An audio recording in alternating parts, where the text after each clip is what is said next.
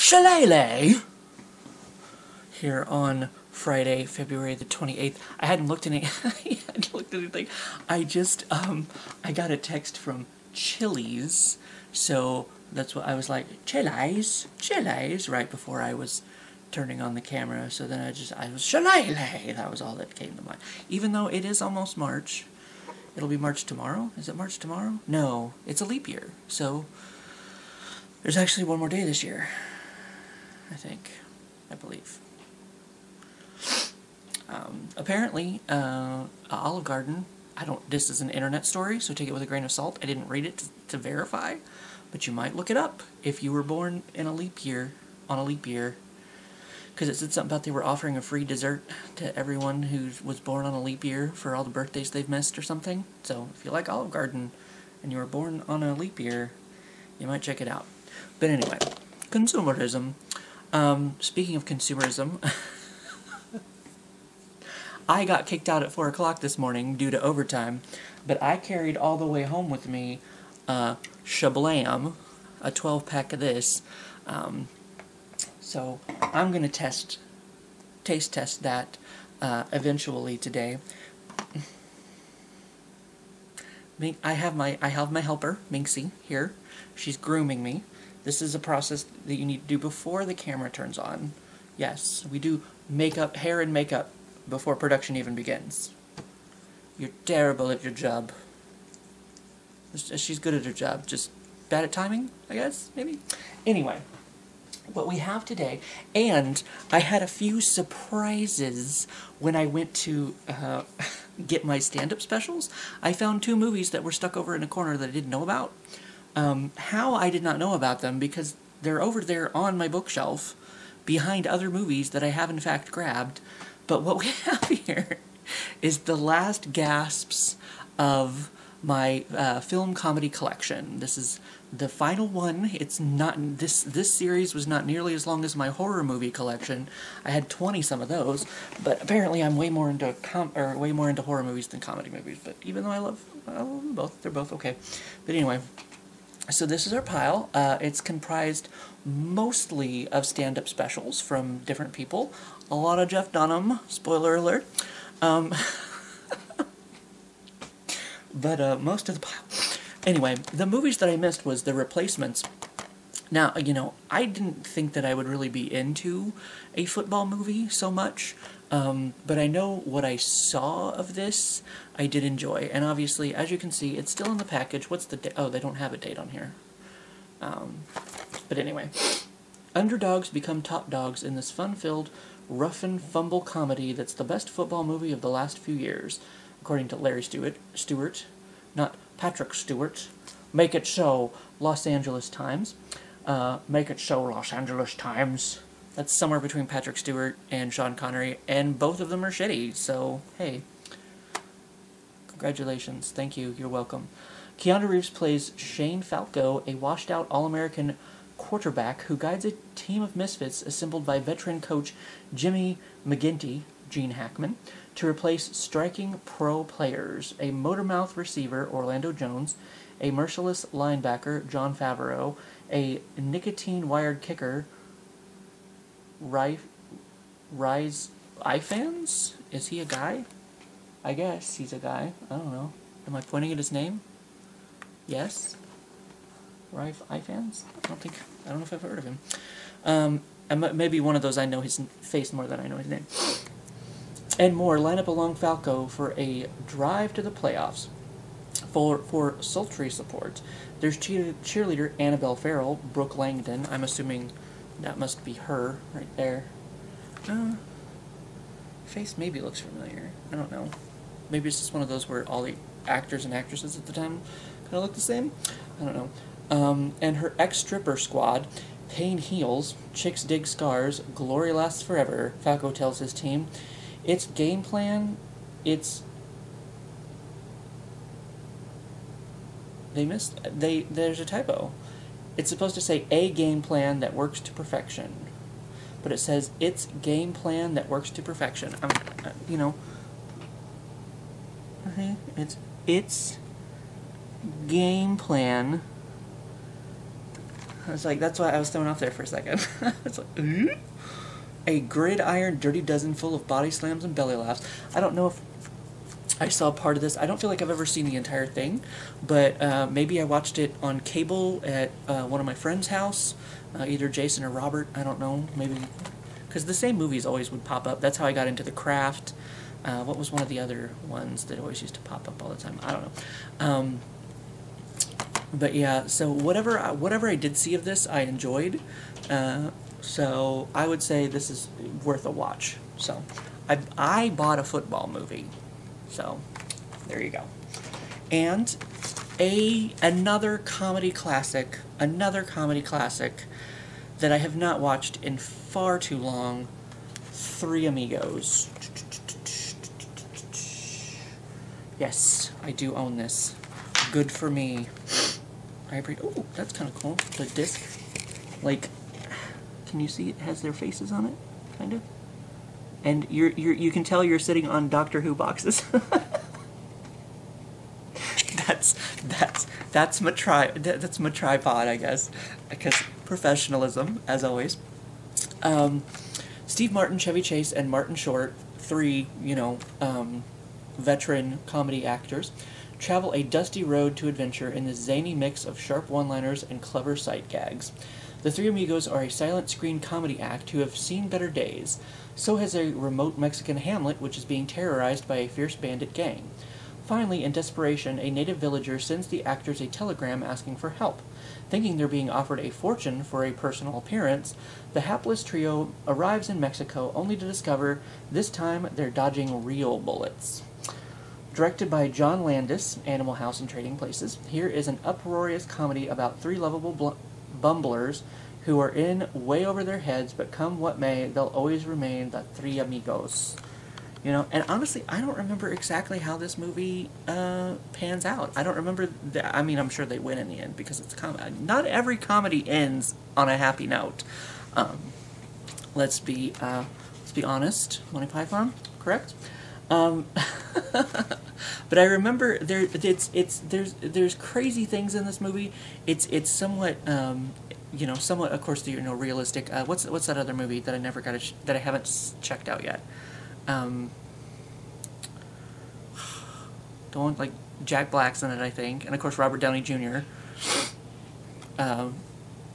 Playing a black character. It's like, what do you mean, you people? What do you mean, you people? Because they think it turns out to be a real war that that they just think they're acting in, and that's kind of the same setup as this. But I remember there's crazy, ridiculous things that happen in this movie. Like there's the singing bush, or there's like an invisible guy in the singing bush or something. So it's not there's a little bit of ridiculousness along in this movie that's maybe a little bit outside of what reality would be.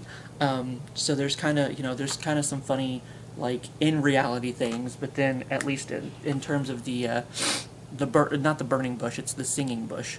I don't want to give away what happens with the singing bush, but but just know there's some things in here that are a little bit maybe outside of some kind of fantasy comedy kind of things as well. And it's a comedy classic, and you should definitely check it out if you have not seen The Three Amigos. So that is a good time. That is a good end note for my movies, apparently. And now we will move on to the stand-up specials that I guess I don't really have much to say about. So maybe this will go very fast. But the first one I have is the Blue Collar Comedy Tour. I got into Jeff Foxworthy and Bill Engvall. It's Jeff Foxworthy and Bill Engvall, in case you didn't know. When I was a teenager, and I still have some of their cassette tapes. Yes, cassette tapes, children. Yes. So I used to listen to those all the time. I even still quote every once in a while. It was Pandelirium. This is a Bill Engvall joke, by the way. Billingfall joke. Because he was talking about how the aliens wouldn't talk to us or whatever, and he's like, I understand why, because, something about, like, the craziest people on TV, like, it has to do something with our TV, and he's talking about, like, every time there's, like, or he might be talking about how he's from, the country or whatever, and every time there's a tornado, they interview, like, the craziest person or whatever, so every once in a while I'll say, it was Pandelirium, and once I start that, I can't not quote the whole thing. So if you're ever around me, and you hear me say, it was Pandelirium, just prepare yourself. Because it was Pandelirium. I thought we'd be killed, or even worse. I looked up just in time to see the Jenkins house go right over our roof, and all I could think was, Carolyn still has my casserole dish. So, just know that is coming. The whole thing.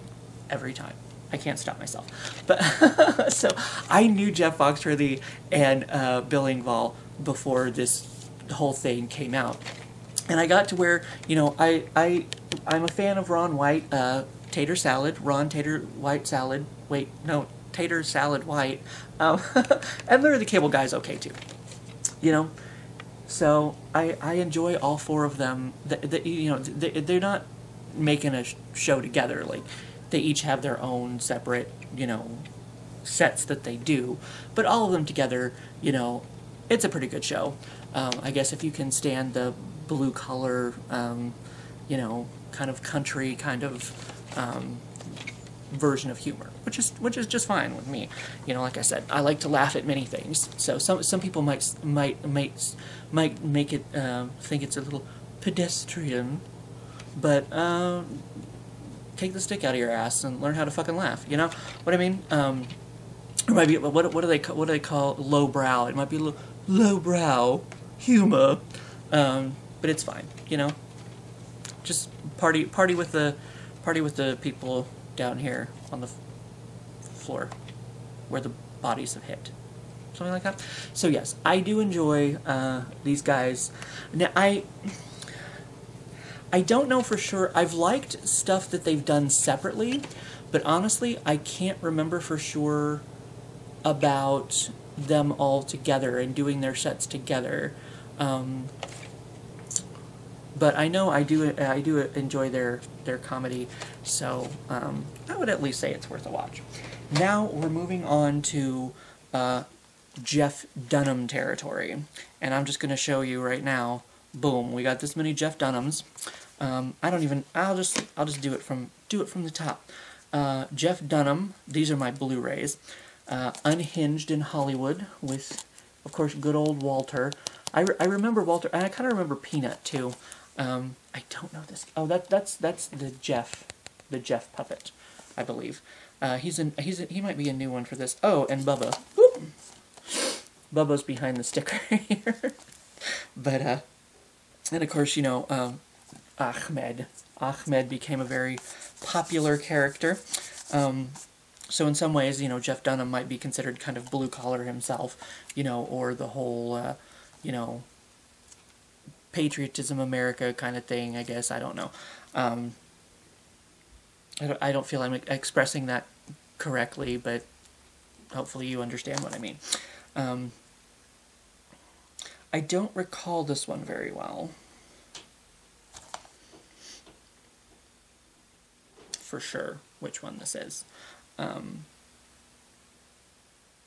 But I do, once again, kind of like with the spoof movies, there's always a couple jokes in there to make it entertaining. But since this one doesn't really stand out to me,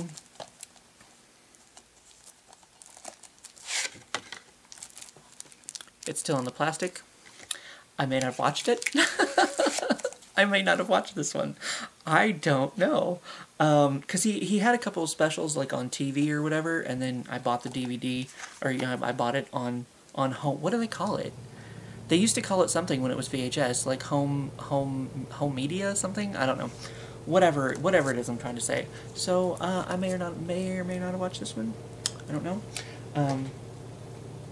I guess sometimes I feel because they're the same characters each time. They just they get up there and they kind of have their own set, and then they're like their own little character. But I also have Minding the Monsters, And you can see Walter and Bubba and Peanut and Ahmed and Jalapeno on a stick. I remember him a long time ago because of that jalapeno joke. And I remembered Walter because he's the one that, welcome to Walmart, get your shit and get out. You know, that's very prevalent to my life. Very important. You know, Peanut, of course, was crazy. I remember him doing his little thing when he would do his... he's trying to say that, you know, the jokes go over the audience's head or whatever, and he just kind of, see his little tuft of hair. He lifts up his hand and he goes, "Meow." And then, of course, there was the jalapeno on a stick. So that's his famous joke. Oh, and it looks like Jeff is in there. Am I pissing you off, Fafa? So, oh, and, well, I guess they all have costumes, because Walter looks like Frankenstein. So Walter's kind of the grumpy old man. Bubba is the redneck drunk. Ahmed is a dead terrorist. And Peanut is just kind of crazy and, like... Is the Adderall, is that what they give children who need to calm the fuck down, and maybe adults too? I don't really know. He needs some something, because he's like crack cocaine, coffee, and a Bang energy drink all put together. I don't know. Bang is the popular one. That's what I see people drinking now. Like, it's surpassed Monster. And Rockstar is the other one. I still had a piece of plastic on it. So I don't necessarily remember, I mean, it's fun for Halloween, I guess, but I don't necessarily remember this being one of his stronger outings. Well, I guess I should maybe show this one next. Ta-da! Now I have light, because we go from Halloween to a Christmas special. Let's see, we've got Ahmed, and we've got, where'd it go? I lost it. Peanut and jalapeno on a stick, and Walter. So... He changes up his characters every once in a while. These are some of his main ones that he, you know, whips out every time. Maybe it's on one of these. There's a character that he only had like once that I remember, and I don't really remember. He has like Sweet Daddy D, who has like a teeth thing that he goes or something with his teeth. But I think Bubba J. Bubba J's down here, drunk off his ass, of course. So they're a little dusty. But yeah, so he switches up his characters every once in a while. And he did have a, oh, I guess it's Jose Jalapeno on a stick. I didn't know he had a name. I just thought he was Jalapeno on a stick. That's what I prefer to call him. That's my preferred name for him. So yeah, I don't know, I don't remember this being, once again, one of his stronger outings. But it's a very Christmas special if you're looking for something to do on Christmas, I suppose. And honestly, I can't really remember for sure which stand-up special is which.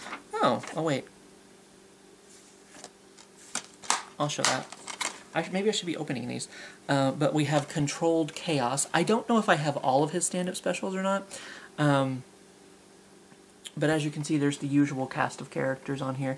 And then there's this person over here in the corner who I don't recognize. That might be, at one point, Ahmed had a son or something? Had a kid or something? That might be the, Ahmed's kid. It looks like maybe his face is a little, you know, where'd it go? There's a little, skeleton-y, so, usual cast of characters, usual cast of craziness, you know, so, it's a good time. And what I found in here was, well, I thought it was a, like a postcard kind of thing, but it turns out it's just kind of a flappy piece of paper with an advertisement on the back. I think or somebody bought me those, or at least they got me Ahmed and Peanut. I don't know if they made it over from the house, because they were on the couch, but I don't know. So I may or may not have those anymore. But on the back of this paper is the Ahmed Mobile. But yeah, I thought that was, like a postcard that was in there, but it was not. It was just that. But that's still kind of a cool little addition to in there. And the last, okay, I swear, it's the last Jeff Dunham that I have. It's Arguing with Myself. And this is probably, oh, here's Sweet Daddy D on the back. I don't know if you can really see his teeth thing. He does like, oh, I guess not a teeth thing. It's the lips move up when he's talking about that. Sweet Daddy D.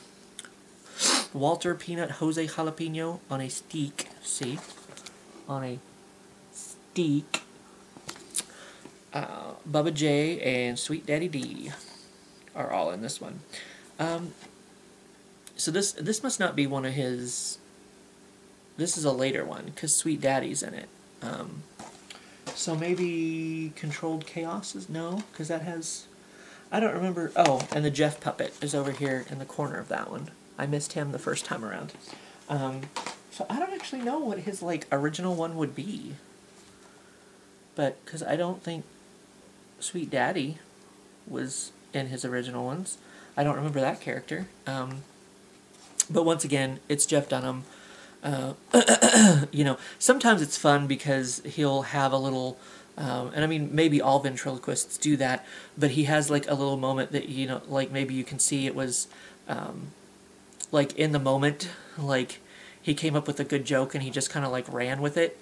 So basically that's why he called it Arguing with Myself, is because he replies to himself in character. It's probably a little bit, maybe a little bit, you know, psychopathic, sociopathic, I don't know, something. But yeah, he's able to, like, you know, reply to himself with the characters, and some of these have bloopers on them. This one has outtakes, so you can see, like, some of the stuff that went wrong,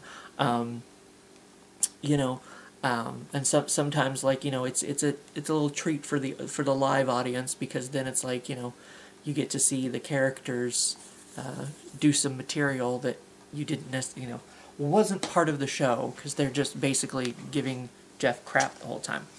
All right, we're past Jeff Dunham. I almost said Jeff Foxworthy, and we're into Patton Oswalt territory. I don't know why I bought this one necessarily, but this I remember No Reason to Complain, Uncensored Award. I really don't know why I bought this, to be honest. I hate these extra little tabby things. They always trick me when I'm trying to open a frickin' DVD. Because I don't remember this being part of, I don't know, maybe it was a party stand-up special, or it does say Comedy Central at the top. So maybe this is one of the, I don't remember this being a classic one that I watched all the time, but I remember Patton Oswalt being very funny. So as far as stand-up goes, I can't necessarily remember why I bought this one, or own this one, but I know I've enjoyed Patton Oswalt's stuff, and he is in the rebooted Mystery Science Theater as well, on Netflix. So he's a good time. He's enjoyable. Okay. Now the last one that I do remember very well, and it's another Comedy Central outing. It is The Amazing Jonathan. Wrong on every level. If you're looking for a little bit, because on the last season, I don't know if that's coming back this summer, but it was a show on NBC called Bring the Funny, and there was a comedian slash, he's a comedian slash magician. That's why he looks so crazy, maybe, or whatever. I don't know. Oh, Joker. He's on a card. That's what he's on a card. See. But he's a comedian slash magician, and he's very good at what he does. He's very good at mixing the magic and the comedy, like, together. And the act that was on Bring the Funny, he had funny jokes, and he had funny like reacting to things. Like he was able to improv in the moment, but I felt his act was more about magic than comedy. So, but The Amazing Jonathan is amazing at both magic and comedy. So I would definitely... this is maybe a different kind of stand-up special, because like I said, there's, you know, magic involved, if you enjoy magic, and if you enjoy magic and laughing, and hopefully you do, you know, this is a good time. Now it's once again, he can have some very crude humor.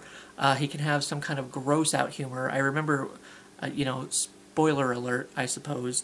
One of his tricks has something to do with a sword going through his tongue, and then like he twists the sword or whatever. So that's maybe more one of the tricks than the jokes. But anyway, so we're done. You can, if you muted me for this spoiler alert, you can come back. We're good. So he's a Las Vegas legend, apparently. I know a couple years ago, I think he had a documentary maybe on Netflix because he was having some kind of health scare or something. So he doesn't go out on the road anymore, unfortunately, from my understanding of it. It's just like when, you know, Naomi Judd had to stop being a part of the Judds.